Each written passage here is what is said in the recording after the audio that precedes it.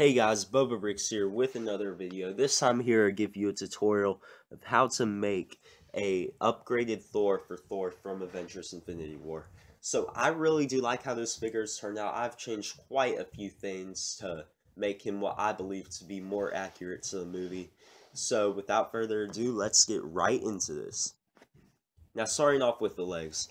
What I did for the legs is I actually took the legs from the LEGO Star Wars The Force Awakens TIE Fighter set, TIE Fighter pilot minifigure, and gave them to Thor. I've switched out this middle part right here for just a plain black one, so that you knock that little extra inaccurate design to the figure.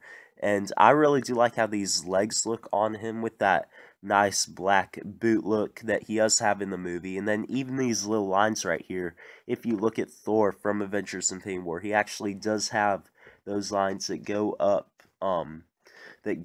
to the torso, and I really do like how these look. I think that they're very accurate to how he looks in the movie.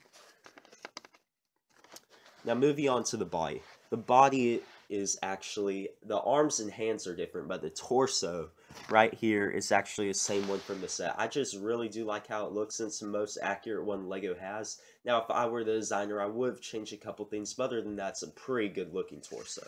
And now, these arms are actually the same arms that are in the Star Wars battle packs with the Shadow Troopers, and it has a nice metallic gunmetal look to it that really does add a nice armored covered look that Thor does have in Avengers Infinity War. So I really do like how those arms look, and they just blend in really well with that black torso in my opinion.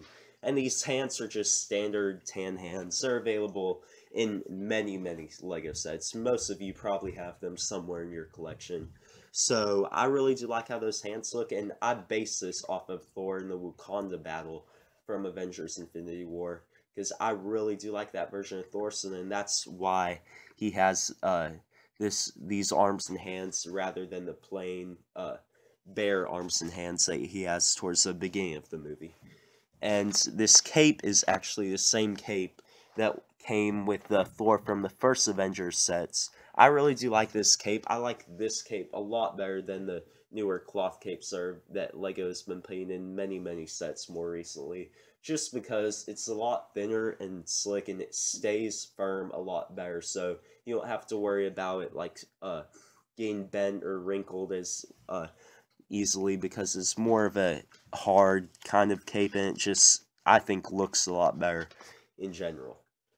And now the head and hair are actually the same head and hair that are available in the Thor from the Avengers Infinity War sets, as well as the Thor Ragnarok sets. I really like this hair and head. I think that they're really accurate and give a nice look to Thor, and an accurate look to Thor, how he looks in Thor Ragnarok and Avengers Infinity War. So, now moving on to the Axe Thunder, I should say. I've actually changed this. If you've seen this set, the Axe Thunder, it's alright, but I really do not like many things with it. So I've actually changed it around. And what I did was I took this part right here, and instead of attaching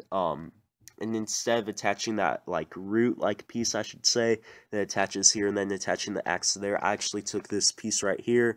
It's kind of a shorter pull. It was available in the LEGO Ninjago Jay's Dragon set. If you don't have this, you could just use a standard black stick piece and put it in there. It would be a little bit longer, but I really do like how this pole looks in there.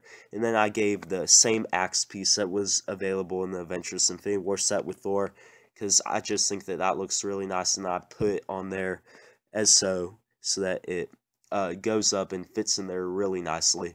And I just got a for the hammer part, I just went and got a normal metallic colored stud, and got the I don't know what to call it, the flat studs on the top. They're really nice for designing smaller things, and I just put that on here and attach that to the back of the Axe Thunder, and I really do like how that looks. It gives a nice design, and I think is fairly accurate to how it looks in the movie. So now there you have it, my Thor from Avengers Infinity War. I've changed many things, and I really like how it looks. Make sure to tell me what you guys think in the comment section below.